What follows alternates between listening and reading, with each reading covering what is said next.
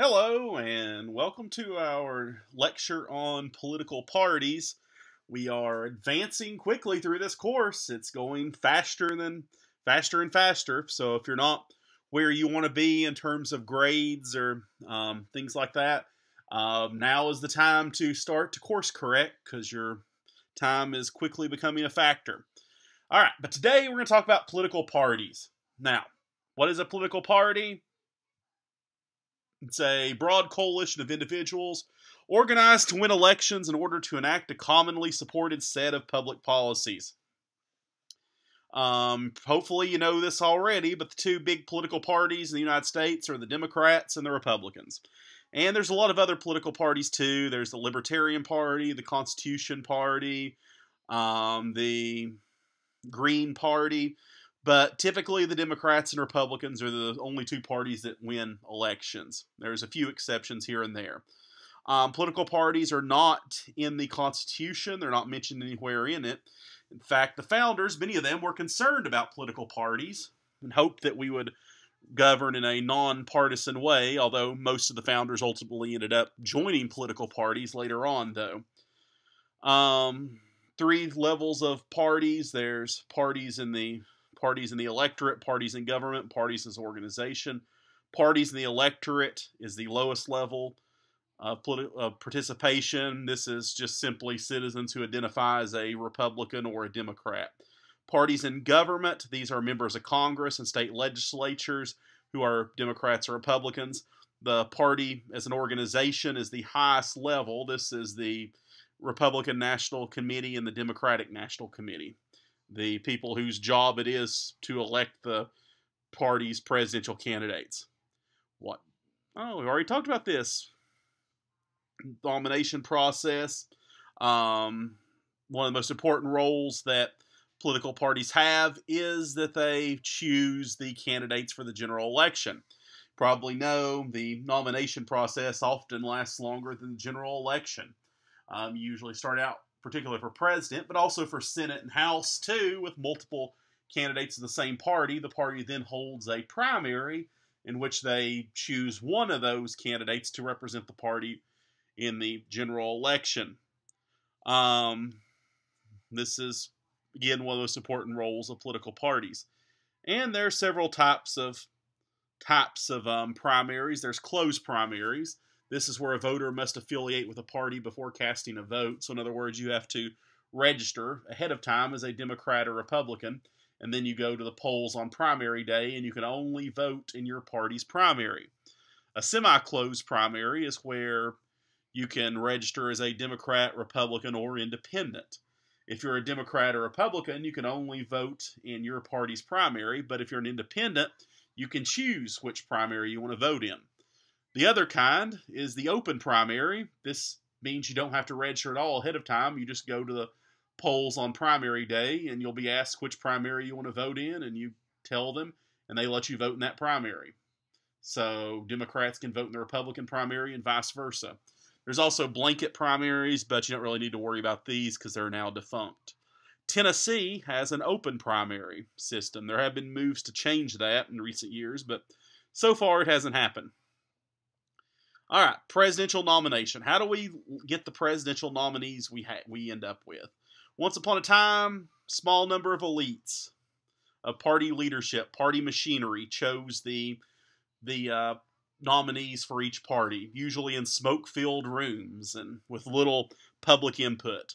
Over time, though, that's become less and less the case as the nomination process has become more democratic. When you go vote in the primary, you're technically not voting for the party's candidate. So in other words, you're not voting for Donald Trump or Hillary Clinton or anyone else for that matter. You're voting for delegates. These delegates and the delegates you vote for are ones that have pledged to vote for the candidate of your choice. So if you're voting for Trump, you're actually voting for delegates who have promised to vote for Trump at the party convention. There are also things called superdelegates, which are not chosen through the primary process, and they get to vote however they want. You know, you probably hear when political campaign season comes, a lot about Iowa and New Hampshire. Why do we care about Iowa and New Hampshire? Because they're big, influential states? No, not at all. The only reason is because they're the Iowa caucus and the New Hampshire primary are the first in the nation. So whoever wins those usually gets a boost moving forward. So a lot of states would like to have that level of influence as well. You know, the presidential candidates usually go and start hanging out in Iowa and New Hampshire 2 years at least before the election. And, of course, states like having attention from presidents. So lots of other states have moved their primaries earlier, too, to try to force candidates to pay more attention to them. And this has resulted in Iowa and New Hampshire moving theirs earlier as well, because they always have to be first. So the effect of this is that it stretched out the primary process. I think in 2012, the first primary was held, I want to say, the first week of January, or first caucus, I should say, first week of January in Iowa. Who wants to go hang out in Iowa in January or New Hampshire in January? Probably nobody, but whatever. So the primary went from January all the way to July or August, much longer than the general election did. All right, let's talk about how political parties developed over time. Constitution, as we've already stated, says nothing about them, and many of the founders worried they would be dangerous for the country. Fear being that they would put the good of their party over the good of the country as a whole. And you can decide for yourself if you think that has happened. James Madison, though, argued in the Federalist No. 10 that there would be lots and lots of different factions, but America could sustain it would survive because there would be so many different factions that if one gets out of line, the other would kick them back in. In his farewell address, George Washington warned Americans against entangling alliances and against the dangers of factions or political parties. I think it's safe to say we ignored Washington's advice on both counts. Maybe we would have been better off if we'd listened. Maybe.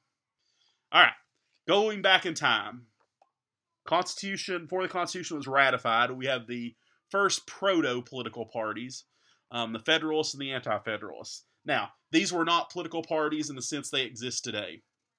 They were just basically two separate groups who had different ideas about the Constitution. The Federalists wanted to ratify the Constitution without a Bill of Rights. The Anti-Federalists wanted to include a Bill of Rights.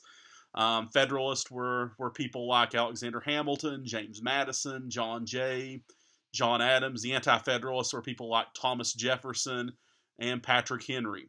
Ultimately, the Bill of Rights was added to the Constitution, and both sides agreed to ratify it. So ultimately, this was reconciled.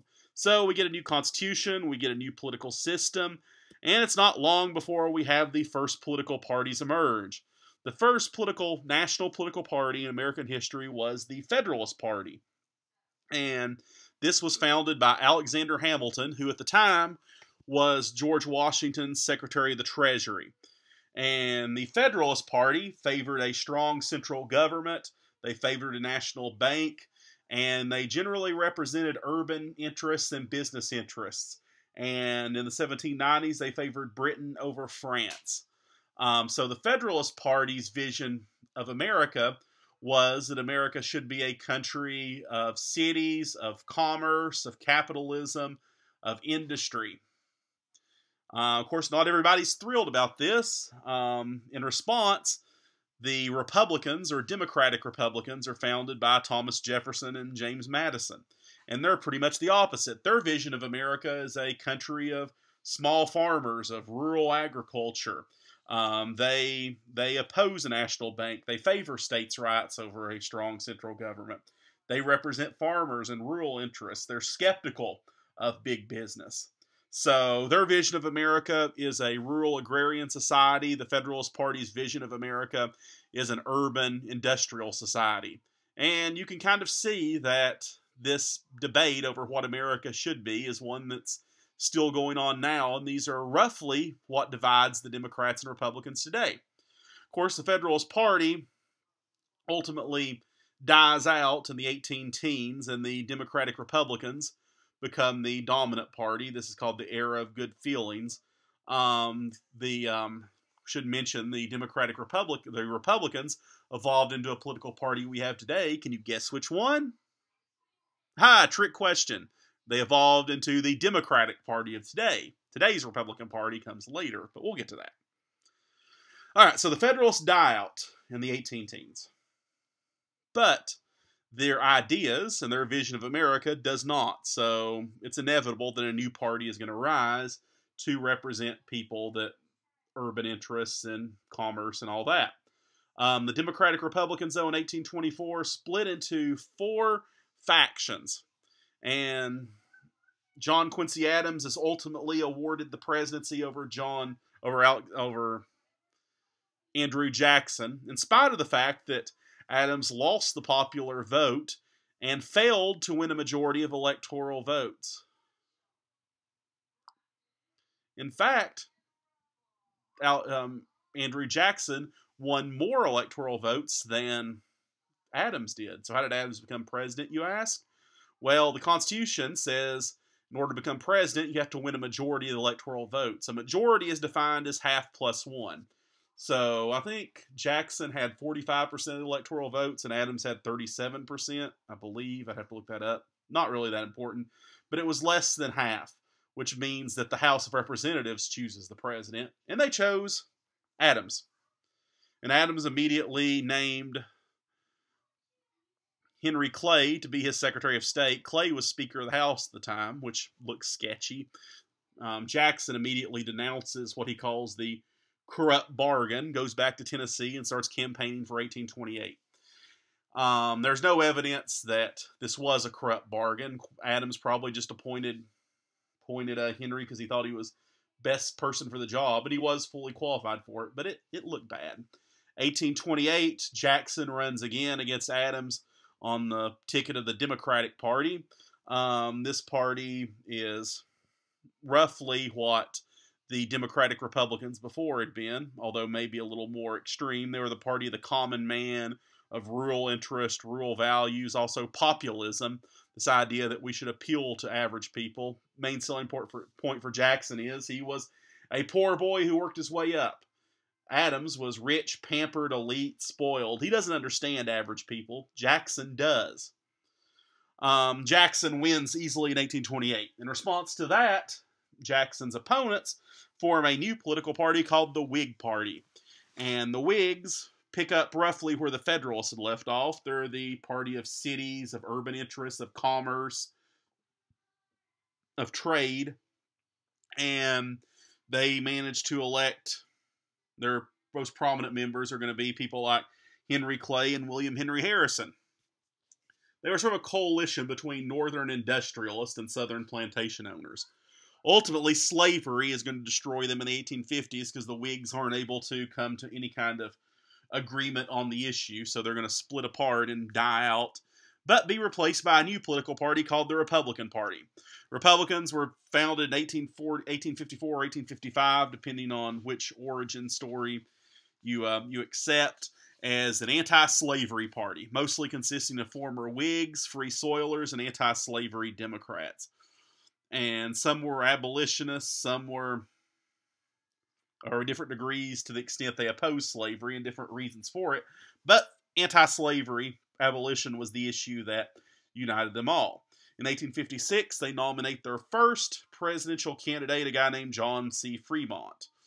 In 1860, they nominate Abraham Lincoln, and he is the first Republican to be elected president. Also in 1860, they expanded their party's platform. Remained anti-slavery, but it also became the party of northern industry, improvements in infrastructure, and tariffs. So it became more or less the New Federalists. And from 1860 to 1932, the Republicans are going to absolutely dominate. There's going to be 15 presidents during that time period. 12 are Republicans, 3 are Democrats. And even that's a little misleading because one of the Democrats was Andrew Johnson, who was elected on the ticket with Lincoln as a Republican. So this is a period of Republican dominance up until FDR, actually. Reason for this, the Republicans were the party seen as the party on the right side of the Civil War. Democrats have been the party of the Confederacy and of slavery. The Republicans were the party of the Union. The Republicans elect several Civil War veterans president, beginning with Grant in 1868 all the way up to McKinley in 1896. This was called, the critics called this waving the bloody shirt. Never let the public forget that they had been on the right side of the Civil War. Now, in the 1890s and early 1900s, there were several minor third parties. One was the Populist Party, which was also known as the People's Party, which was founded in 1887. It consisted of poor white cotton farmers in the South and wheat farmers in the West.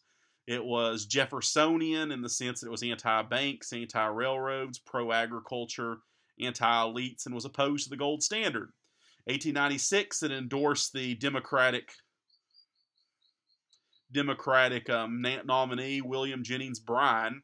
Bryan gave his famous Cross of Gold speech at the 1896 Democratic Convention, in which you won't crucify us on a cross of gold. It was anti-gold standard. Ultimately died out after 1896. The Progressive Party in 1912 nominated Theodore Roosevelt. Theodore Roosevelt had already been president for 2 terms, from 1901 to 1909. But he left office in 1909, handing the presidency over to his VP, William Howard Taft. But Taft ended up being much more conservative than Roosevelt wanted, so Roosevelt attempted to win the Republican nomination from him in 1912. Ultimately, though, Taft was able to keep the Republican nomination, so Roosevelt said, "Screw you guys, I'm going home." He jumped over to a third party, the Progressive Party, and ran in 1912. And he came in second in that election. Taft has the dubious distinction of being the only Democrat or Republican ever to come in third place in a presidential race. However, the fact that Taft had managed to win the nomination away from Roosevelt ensured that the conservatives would remain in charge of the Republicans. Had Roosevelt actually won, Roosevelt was a liberal by 1912, it could be today that the Republicans are the liberal party and the Democrats are the conservative party. So that's kind of a underappreciated primary, I guess you could say. Roosevelt's most well known in 1912, though, for giving a famous speech in which he was shot in the chest, and Roosevelt, being Roosevelt, finished the speech. But Progressive Party doesn't win, but they do succeed. They get a number of constitutional amendments in the 19-teens passed for their agenda. They get an income tax. We get direct election of senators. We get women's suffrage, and we get prohibition. So, although the Progressive Party didn't win the presidency, they did succeed in getting many parts of their agenda enacted. All right, party loyalty and patronage. Going back to our guy, John Quincy Adams, when he was president beginning in 1825, he gave government jobs based solely on qualifications. He didn't care what your personal politics were. And this seems like a good way to do it, a fair way to do it, but it doesn't work. And here's why. You need people who agree with your vision and what you want to do. If you're giving jobs to people who don't, then they're going to be pulling in an opposite direction as you. And this is simply not going to work. When Andrew Jackson was elected in 1828, he changed this. He appointed his supporters to government positions. Spoils system, it was called. If you wanted to work in the Jackson administration, you had to there were 2 prerequisites you had to meet. 1, you had to be a loyal Democrat. And 2, you had to have supported Andrew Jackson. Of course, this is problematic as well because it leads to corruption. And by the late 1800s, we have what are called political machines. And these were common in big cities. These were party systems who were dominated by a boss who controlled the distribution of public jobs and commanded groups of voters who would vote for their preferred candidates, almost like the mafia. All right, late 19th century saw a number of reforms. We have a merit-based system of government employment, ballot reforms, etc. We'll talk more about this when we talk about the bureaucracy. Talk about the 2-party system. Candidates, in order to win the Democratic primary, you typically have to run to the left. and or otherwise be liberal. In other words, be liberal. To win the Republican primary, you have to run to the right or be conservative. But you can't run too far to the left or to the right and then win the general election, because in the general election, you have to move back towards the middle. So you want to, if you're, say, a Republican, you want to win over all the conservative voters, plus enough moderates to win. If you're a Democrat, same with the left. If you're forced to move too far to the left or right, getting back to the middle can be a problem. Classic example of this would be 2012. Mitt Romney got called on tape basically saying 47% of Americans are lazy and losers. You can't really say that and expect to win those votes, right? Their votes. And if you want to get elected president, you kind of have to. So that ended up hurting him. Typically, the result of this is we don't typically get extreme candidates in the general election, although maybe there's exceptions to this. The two-party system is partly created by the Electoral College. As I mentioned earlier, in order to become president, the Constitution says you have to get a majority of electoral votes. And if you have 3 candidates running, it's going to be rare that one candidate is going to get 51% of electoral votes. Typically, it would, if it's like the current system is now, you'd probably have 3 candidates starting out with 30% of the vote each, and then you'd have about 10% that's undecided, and that would settle it.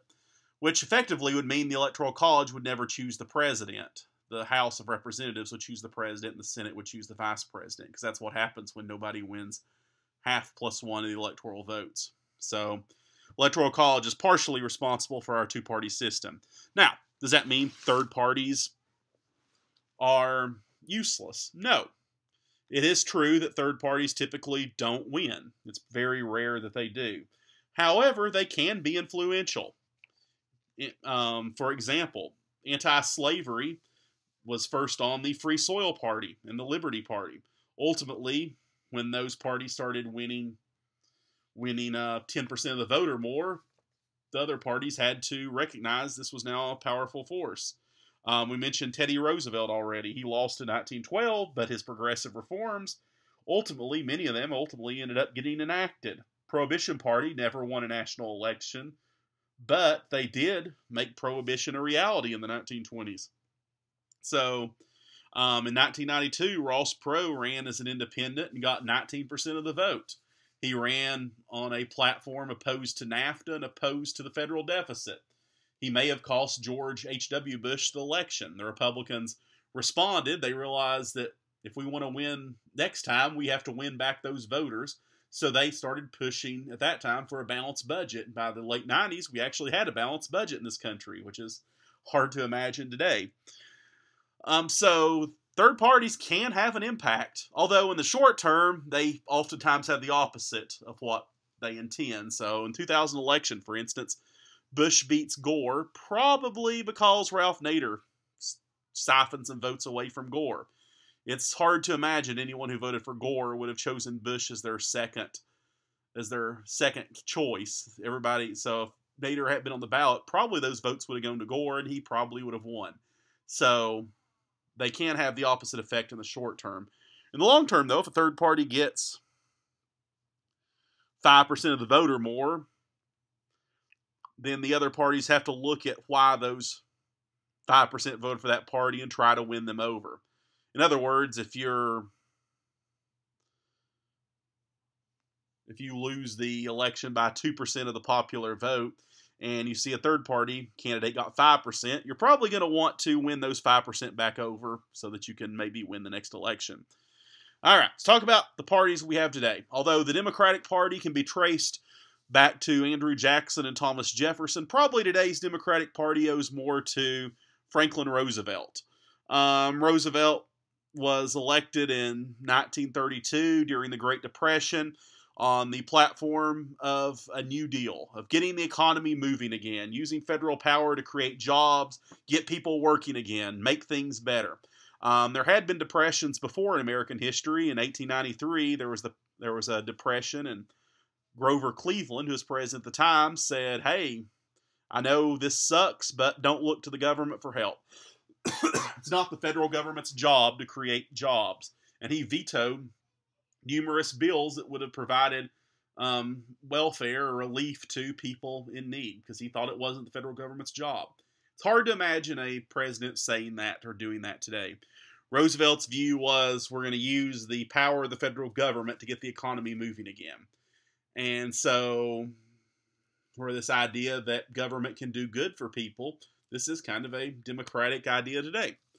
Of course, not everybody's thrilled about this. More conservative people thought you're expanding the reach of the federal government too much. Going into the 1960s, Lyndon Johnson oversaw and signed the Civil Rights Act of 64 and the Voting Rights Act of 65. Also oversaw the Great Society programs, which were in some ways an extension of the New Deal. Programs like Medicare, Medicaid, Job Corps, the food stamp program. The New Deal, I should mention, included things like Social Security. So this sort of solidified the Democrats as the party of using government to help people in need. Also, the Civil Rights Act of 64 and the Voting Rights Act of 65 won over the African American voters for the Democrats as well. Roosevelt did that to some extent too. In 1930, people forget, but for about 70 years, African Americans overwhelmingly voted Republican. And in 1932, Herbert Hoover actually won African American voters over Franklin Roosevelt. But 36, Roosevelt carried African American voters, and the Democrats have won majority of African American voters in every presidential election since then. In the 60s, though, still 40% of African Americans voted Republican. After that, though, they switched more overwhelmingly to the Democrats. Nixon ran in 68 on what was called a Southern strategy, which was a backlash against what was seen as the excesses of the 1960s. Law and order, we're going to return to traditional values. Remember, the 60s is a time of great upheaval. You got the civil rights movement, you got the feminist movement, you got drugs, you got more openness about sex, you've got Woodstock, controversial music. It's a pretty turbulent time, particularly if you're a traditionalist. And Nixon appealed to traditionalists. Law and order, we're going to return to traditional values. We're not pro-racism, but we are going to crack down on some of the more militant aspects of the civil rights movement. We're going to call for a limited government, and we're going to appeal to traditional blue-collar voters. And this is when the South begins to shift away from the Democratic Party into the Republican Party. All right, so as similar to the Democrats, the Republicans can be traced all the way back to Lincoln, although today's Republican Party probably owes more to Ronald Reagan. There had been earlier Republican presidents in the 20th century, Eisenhower and Nixon, for example, but they weren't really particularly conservative. They were moderates. Reagan's elected in 1980, and he runs on a pro-life, pro-evangelical, lower taxes, limited government platform, coupled with an aggressive foreign policy, which is basically still the platform of the Republicans today. He appealed to what were called Reagan Democrats, Democrats in places like the South or Pennsylvania or Ohio, who were blue-collar Democrats, traditionalists, who shifted because they thought the Democratic Party was out of touch with them. Same voters may have swung the election to Trump in 2016. All right, is there a difference between Democrats and Republicans? The answer is absolutely. Democrats and Republicans in Congress are more divided than ever before. Used to be pretty common that there were liberal Republicans and conservative Democrats. Now there's virtually none of either of those in Congress, and there's very few moderates even. Over 90% of votes in Congress are party line, meaning that nearly all Republicans are on one side and nearly all Democrats are on the other side. Party loyalty, though, has declined among American voters. About a third of Americans identify as independents, although this is a little misleading. A lot of people who identify as independent actually lean towards one party or another.